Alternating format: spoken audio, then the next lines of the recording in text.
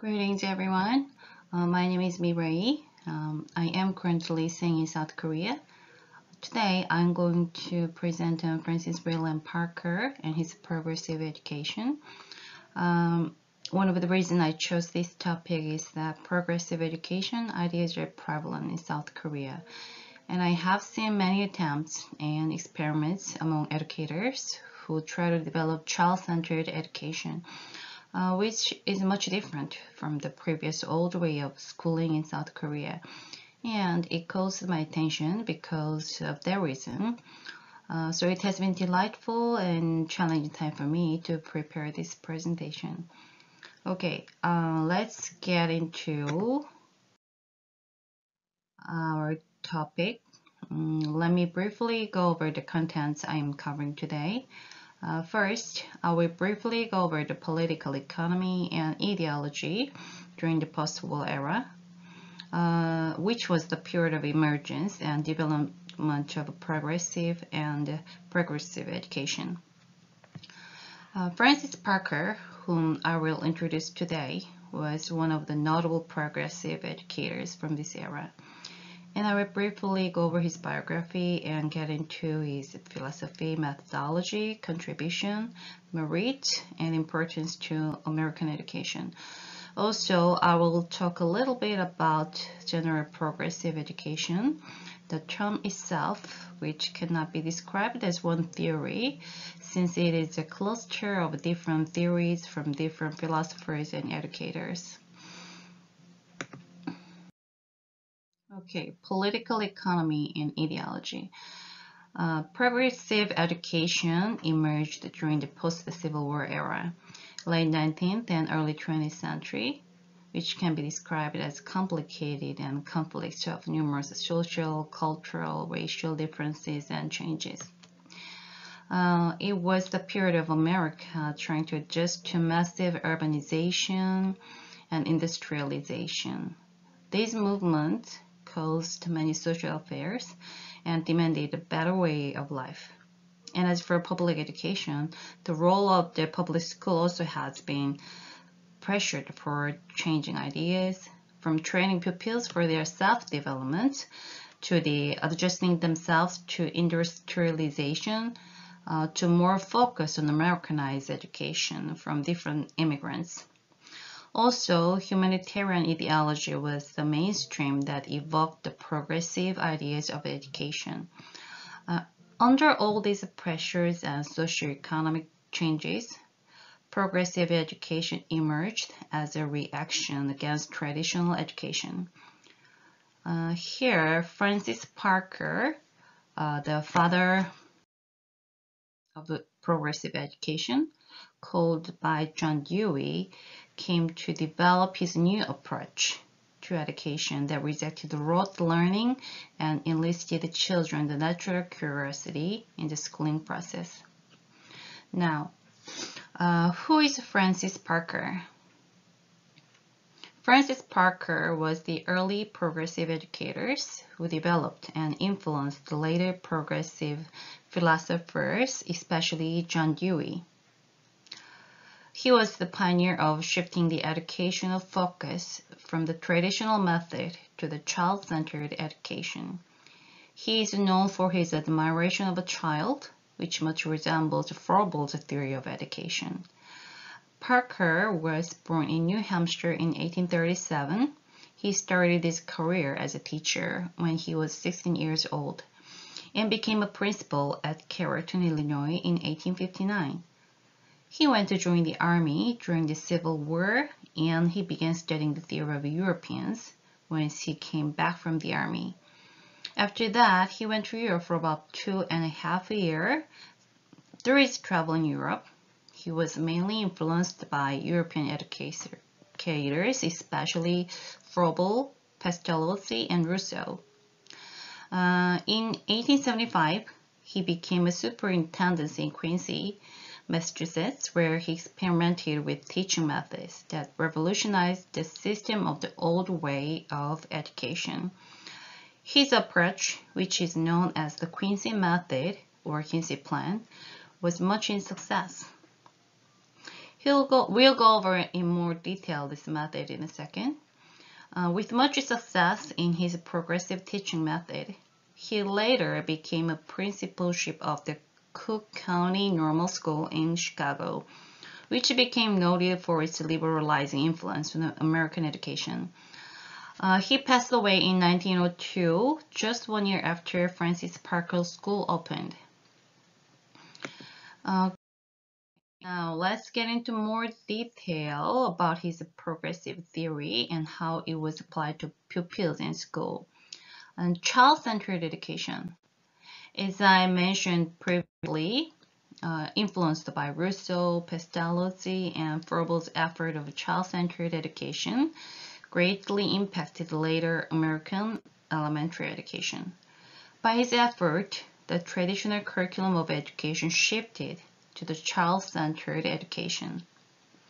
Briefly, child-centered learning is focused on excitement, explore community, family, and collaborative work.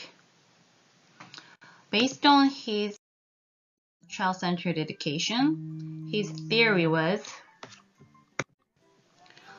based on his focus on child-centered education, his theory was much different from the previous education approach. It was more like experience-based learning rather than getting knowledge from the traditional book or text. He opposed rote learning, repetitive memorization, and there was no value in knowledge without understanding from his perspective. Okay. So his theory was mostly well presented in his Quincy method, also called Quincy plan. Quincy plan is introduced in 1875 in Quincy, Massachusetts, where he was the superintendency of Quincy School. Here, he dramatically changed the whole system of the previous curriculum and introduced a completely different experiment program. A new experimental program was arranged by interrelated subjects around a central core and emphasized social activity and creativity, self-expression, and the curriculum included field trips, art, music, craft, science, and physical training to develop each child's personality. Child-centered education is core of the Quincy method. But interestingly, since this method is derived from the respect of human beings, each individual, there is no certain systemic method in Quincy system. It sounds a little bit ironic, but since the Quincy method itself is denying a fixed way of doing things, which is a traditional method, Parker believes that the method is entirely personal, changeable, and improvement depends on each individual. This is why Parker much valued artistic teaching, as thought it would be an ideal method in this sense. As he stated in Quincy method, that there never was a Quincy method or a Quincy system, unless we agree to call the Quincy method a spirit of study and the Quincy system one of everlasting change, which the artist-teacher method is the way he or she reaches an ideal. Therefore, the method is entirely personal, ever-changing, ever-improving.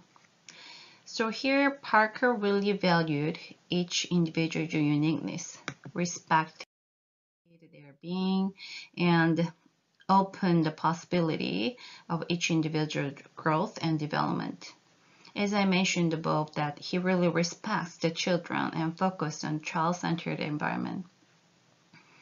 As he stated here again, that we knew that the child is good. If he has a chance, an environment of goodness, this knowledge came to us from actual experience. The old-fashioned stiff, unnatural order was broken up. The child began to feel that he had something to do for himself, that he was a member of society, with the responsibilities that accompany such an important position. It is very interesting that I see there are many things to say about education in South Korea. Over the decades, there have been many voices about the treatment of each pupil from the teacher. The educational environment and rules have been dramatically changed through the decades. Even in South Korea, I see a lot of similar progressive movements in South Korea's education history, especially in this passage. Now it is even illegal to treat each student like it was before in South Korea. Also, democratic education is one of the essential beliefs of Parker's education theory. Parker believed that the public school was an element in a free society. Because of that, he believed that education for social responsibility and democracy focused on group work and development of social skills, collaborative and cooperative learning project. He stated that school should be a model home, a complete community, and embryonic democracy. So he revolutionized the educational approach from traditional to progressive education. As we went through his educational method, he impacted on many school curriculum even today. His innovative approach to learn by experience has been developed and implemented in various ways in many different schools, not only in the States, but also in the other countries, especially in South Korea. Of course, I disagree with some beliefs about his theory as Christian, but I believe his experience-based learning is an inspirational and admirable approach. Yeah, this is my end of the presentation. I hope it was valuable and enjoyable time for you. Thank you.